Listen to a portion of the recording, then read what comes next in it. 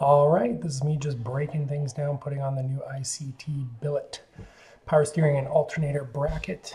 Just taking everything apart, disconnect the battery, alternator, that's my catch can, take that off the bracket too. So I get into something that's a little difficult and trying to pull off this pulley. I tried about 3 different pulley pullers I had till basically just unbolted the entire bracket, still attached to the power steering pump after I disconnected the hoses, and just use some other pulleys to take it off once I got to that point.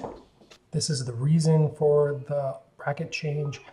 The pulley on the left is the smaller one that I was using, and it was just nuking the power steering fluid. It was puking out of there on autocross days.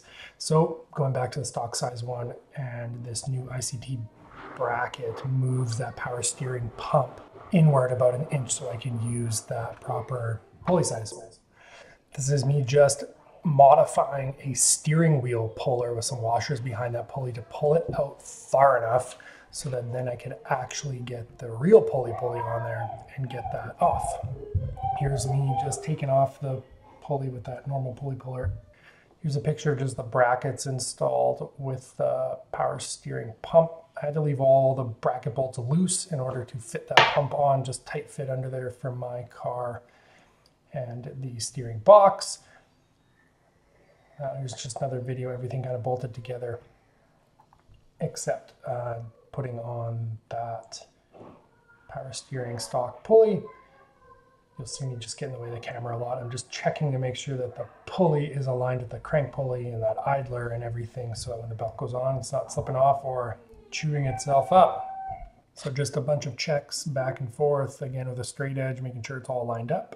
Everything installed, so I have to remount my catch can. I bent the tabs so that they're flat, and then they'll fit inside that bracket once I drill a couple holes and bolt it in. But I don't have enough space between my rad fan and that bracket to drill it properly, so I need a 90-degree drill to get through that properly and then mount that. So the king of holding things together currently is zip ties just around the bracket and those catch can brackets. But this gives you a good look as to how everything is set up at the moment, how it will likely be. I'll also trim out that engine cover on the alternator side to make it fit. So then just a quick bleed and flush on the power steering fluid, make sure everything's topped up right, and we're ready to rock.